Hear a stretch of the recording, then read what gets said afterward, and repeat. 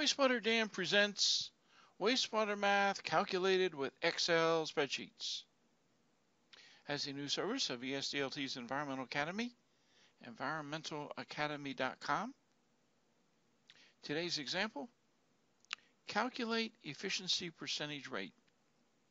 Today's problem reads, the plant incoming total suspended solids TSS concentration is 531 milligrams per liter, and the plant outgoing concentration is 89 milligrams per liter. Calculate efficiency percentage rate. So this is a standard formula for calculating efficiency percentage.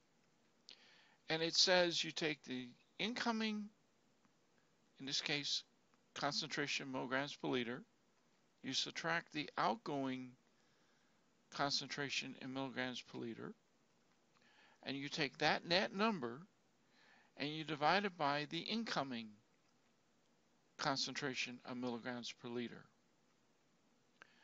And then you multiply it by 100 to express your answer as a percent.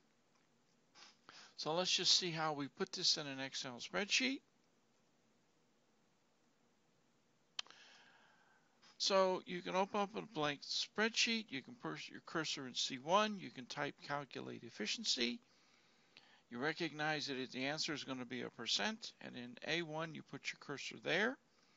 You set it up as whole numbers. You format as whole numbers, and you set it so that it prints bold and centered. And in the address bar you can type in this address, =, 2 open parentheses 531. Close parentheses minus, open parenthesis 89, 2 close parentheses division key, open parenthesis 531, close parenthesis multiplication key 100.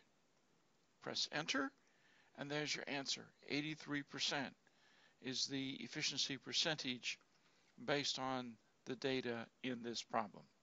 So that's your answer, 83. I certainly hope you found this to be useful and helpful. If so, please subscribe to my YouTube channel. You can also participate and interact by going to environmentalacademy.com.